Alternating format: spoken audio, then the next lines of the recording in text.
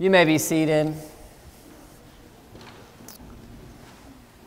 Dearly beloved, we are gathered here together in the sight of God and in the presence of these witnesses to join together this man and this woman in holy matrimony, which is an honorable estate, instituted of God and signifying to us all the mystical union that exists between Christ and his church, which holy estate Christ adorned and beautified with his presence in Cana of Galilee.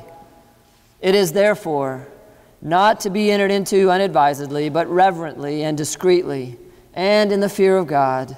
Into this holy estate, these two persons come now to be joined. Who presents this woman to be married to this man? Her mother and I.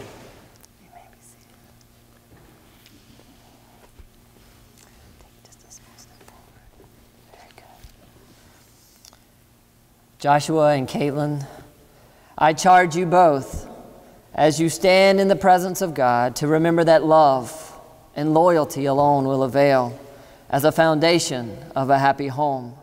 If the solemn vows you are about to make are kept faithfully, and if steadfastly you endeavor to do the will of your heavenly Father, your life will be full of joy, and the home you are establishing will abide in peace.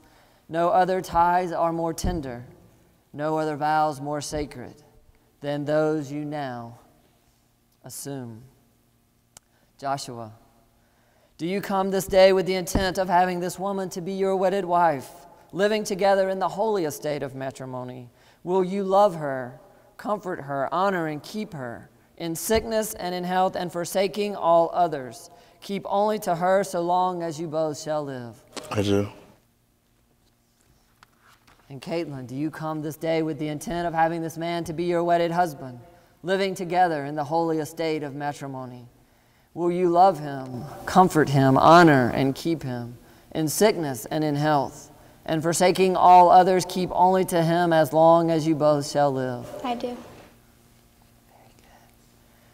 I want to invite Christine Caston to come as she reads for us our holy scripture for this day. If I speak in the tongues of men and of angels, but have not love, I am only a resounding gong or a clanging cymbal. If I have the gift of prophecy and can fathom all mysteries and all knowledge, and if I have the faith that can move mountains, but have not love, I am nothing. If I give all I possess to the poor and surrender my body to the flames, but have not love, I gain nothing. Love is patient, love is kind. It does not envy, it does not boast. It is not proud. It is not rude, it is not self-seeking.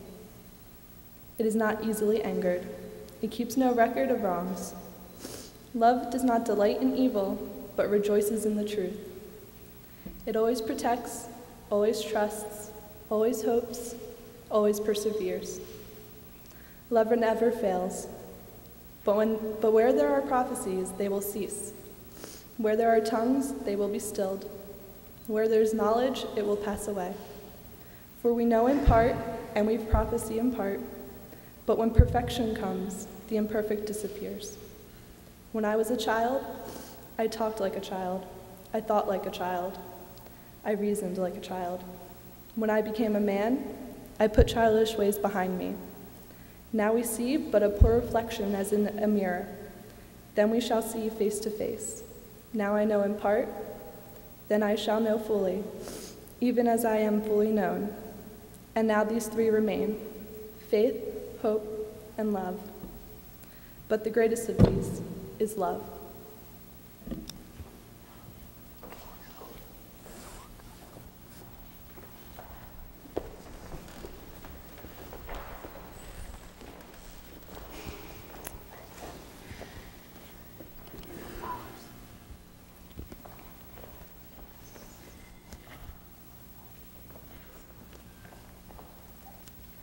I never come to this place, and this place being the altar in the church, without remembering 13 years ago when I stood where you were standing just a moment ago, and I watched my wife, not quite as long a center aisle as you had to walk down, but walk down that center aisle to join me there.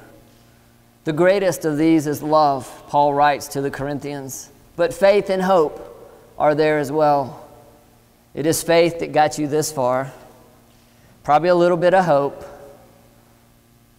Probably a little bit of hope, maybe a lot of hope. But from this point forward, the greatest of these will be the love that will take you from this point and walk all the way back down that aisle you just walked down. But it'll be an amazing venture, not only down that long center aisle and out that front door, but an amazing venture throughout the rest of your life. And our prayer is, all of our prayers, is that God's Spirit will be with you as you venture together. Let us pray.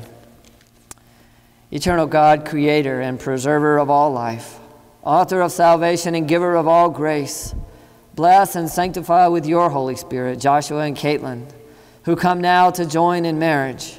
Grant that they may give their vows to each other in the steadfast strength of your love. Enable them to grow in love and peace with you and with one another all their days, that they may reach out in concern and service to the world through Jesus Christ our Lord. Amen. Now if you will face one another and join hands. And Joshua, if you will repeat after me. I, Joshua, take you, Kaitlyn. I, Joshua, take you, Kaitlyn. To be my wedded wife. To be my wedded wife. To have and to hold. To have and to hold. From this day forward. From this day forth. For better, for worse. For better or for worse. For richer, for poorer. For richer, for poor. In sickness and in health. In sickness and in health. To love and to cherish. To love and to cherish. Till death us do part. Till death us do part. And thereto I pledge you my faith. And thereto I pledge you my faith. And Kaitlyn, if you will, repeat after me. I, Kaitlyn, take you, Joshua. I, Kaitlyn, take you, Joshua. To be my wedded husband. To be my wedded husband. To have and to hold. To have and to hold. From this day forward. From this day forward. For better, for worse. For better, for worse. For richer, for poorer. For richer or poorer. In sickness and in health. In sickness and in health. To love and to cherish. To love and to cherish. Till death us do part. Till death us do part. And thereto I pledge you my faith. And thereto I pledge you my faith. Very good. Just remain right there. Thank you. The wedding ring is the outward and the visible sign of the inward and spiritual grace and love between Joshua and Kaitlyn. It signifies to us all the uniting of them in holy matrimony through Jesus Christ our Lord. Let us pray. Bless, O Lord, the giving of these rings, that they who wear them may abide in thy peace and continue in thy favor. Through Jesus Christ our Lord. Amen. Joshua, if you will take Kaitlyn's ring and place it on the third finger of her left hand. Hold it there and repeat after me. In token and pledge. In token and pledge. Of our constant faith and abiding love. Of our constant faith. Of our constant faith and abiding love. With this ring I thee wed. With this ring I thee wed. In the name of the Father. In the name of the Father. And of the Son. And of the Son. And of the Holy Spirit. And of the Holy Spirit. Amen. Amen.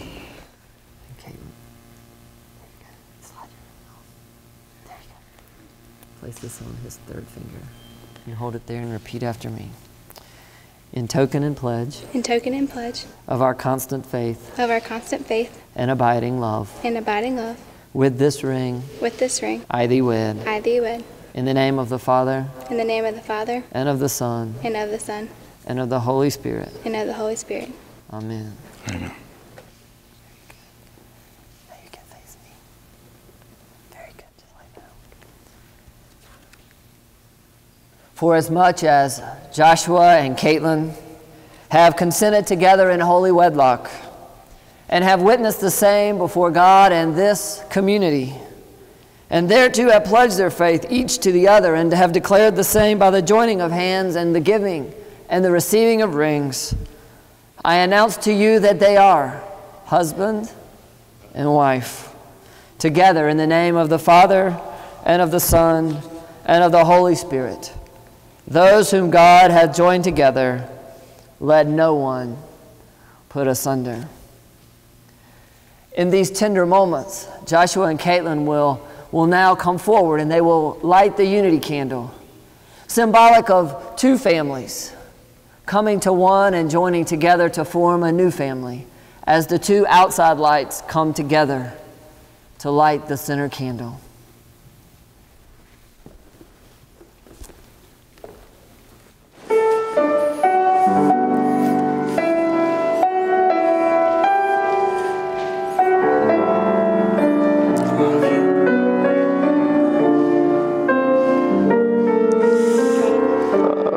We might put it out.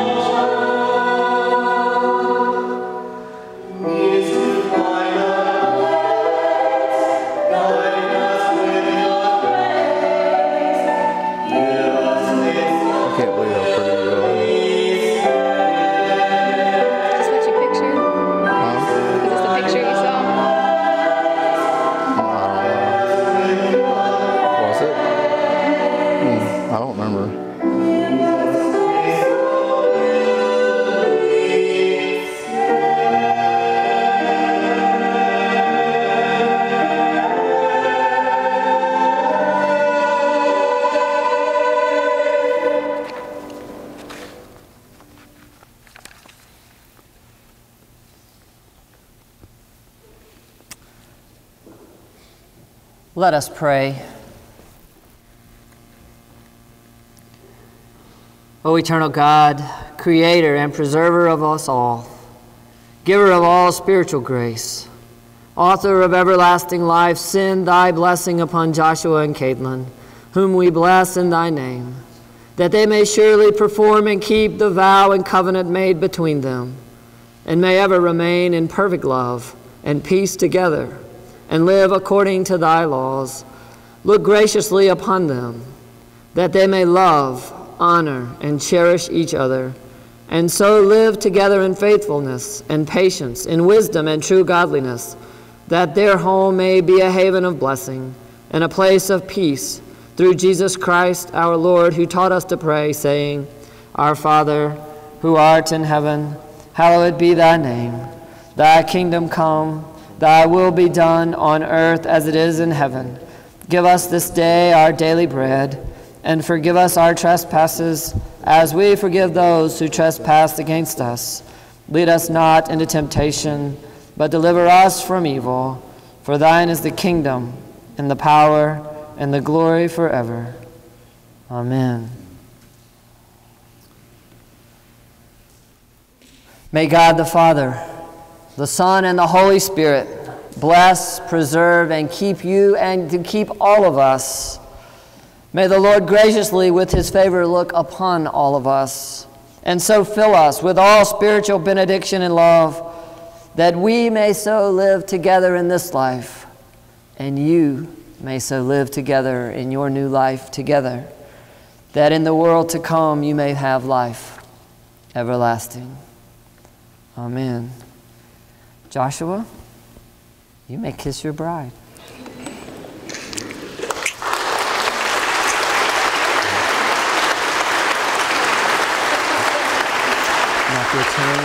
Your turn and face the congregation and get your phone.